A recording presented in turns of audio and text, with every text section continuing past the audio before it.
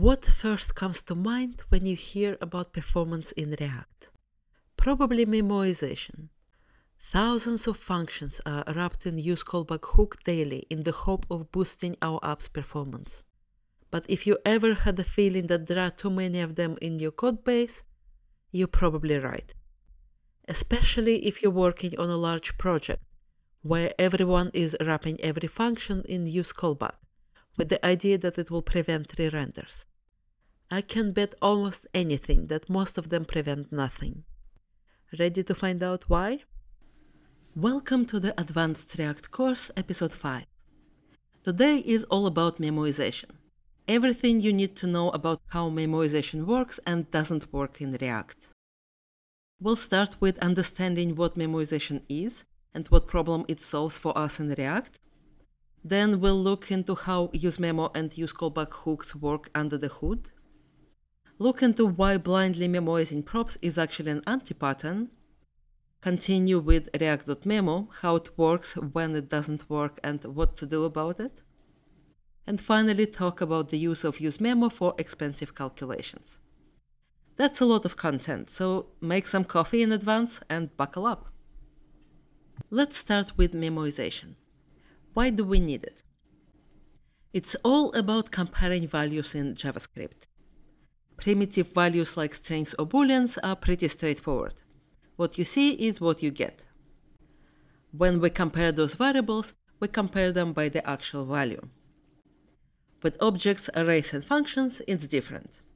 When we create an object, what we have in our variable is not the object itself. The object sits somewhere in memory, and our variable only references that object. If we create another object, we will allocate another part of the memory for this object, and the variable will hold a reference to that new part. And since it's a different memory part, the reference will always be different. If we compare them, the result will be false. This is what we usually call shallow comparison, or comparison by reference. And this is what React uses when it needs to compare something between re-renders, like dependencies and hooks. For example, I created a submit function here.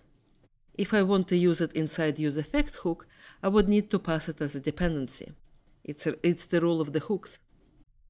But what will happen if the component re-renders now? As we know from the second episode, the re-render is nothing more than React calling the component's function. When a function is called, every local variable inside is recreated. Our submit function then will be recreated as well. The submit variable here will have a different reference to a different memory part. So when React compares the submit variable before and after re-render, the comparison will always return false, and useEffect hook will be triggered with every re-render. To fix this situation, we need to make sure that the function is not recreated between re-renders. So that reference to it doesn't change, the comparison between re-renders returns false, and the hook is not triggered unnecessarily. This is where useCallback and useMemo hooks come in.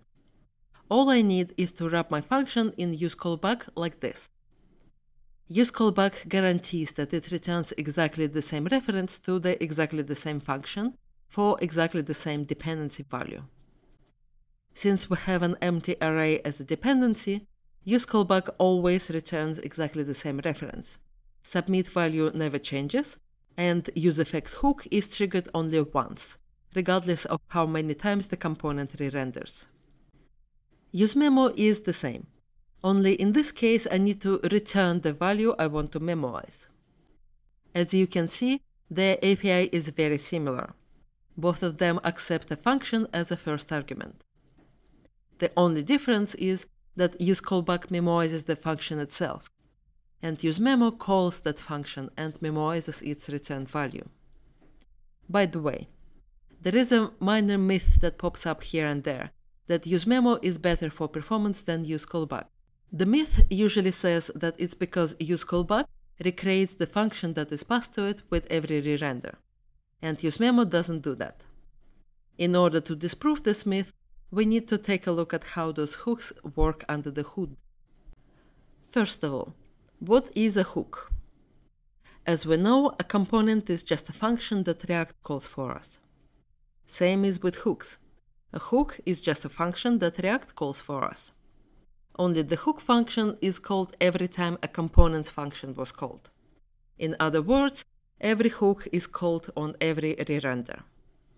Like any other function, it can accept arguments. And when we implement our own custom hook, we can pass everything we want as those arguments.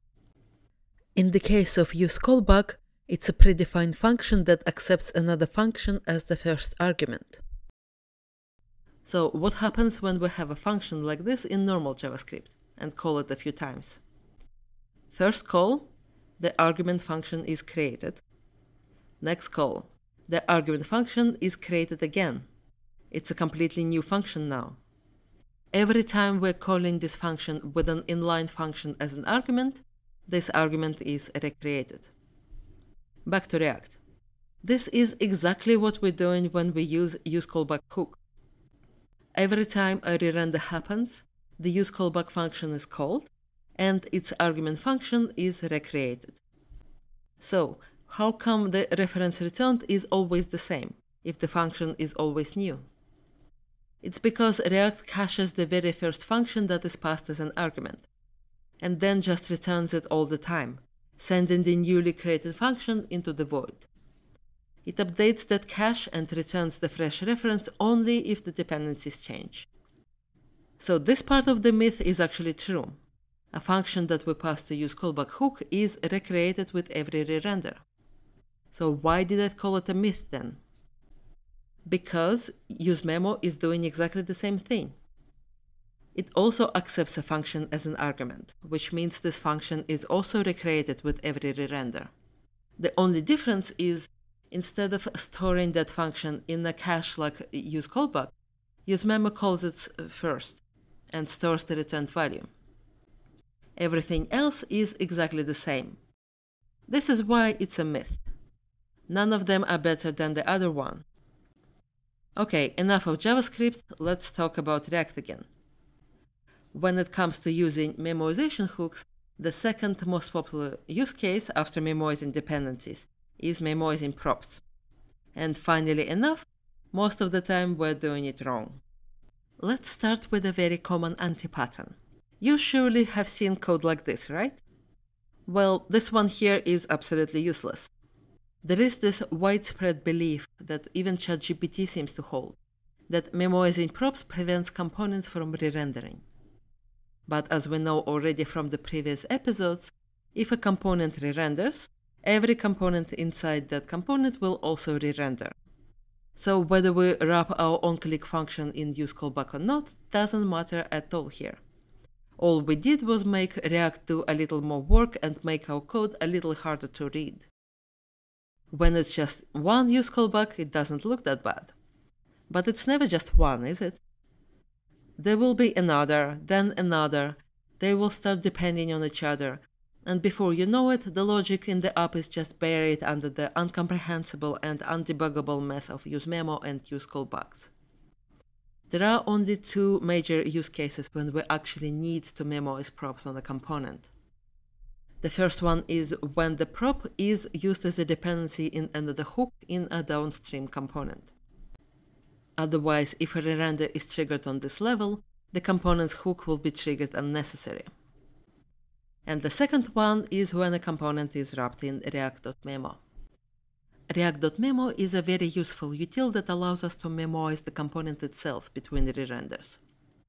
But its usefulness is very limited. If a component is wrapped in React.memo, and its re-render is triggered by the parent and only by the parent, then React won't re-render the memoized component. If this memoized component has props, then React will check whether the props have changed before making the re-rendering decision. If none of the props have changed, then the component will not be re-rendered, and the normal chain of re-renders will be stopped. This is again the case when React performs that comparison we talked about at the beginning of the video. If even one of the props has changed, then the component wrapped in React.memo will be re-rendered as usual, as if it was not wrapped in it at all. This is where useCallback and useMemo are useful again. With those hooks, we can memoize props that we pass to the memoized component and prevent its re-renders caused by the parent. But making sure that all props are memoized is not as easy as it sounds. Take a look at this component, for example. Very typical code and seems perfectly safe. But what if I do this? Another very typical code that looks perfectly safe. It's just a component that renders another component. Nothing is wrapped in React.memo at first glance, so there is no need to memoize the props as well.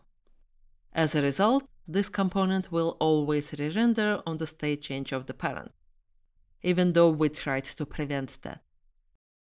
A few nested levels of passing props like this and no one will ever catch this, and React.memo on this component will be useless. Even if you pass those props explicitly, it doesn't change the situation much. This prop is still a non-memoized object.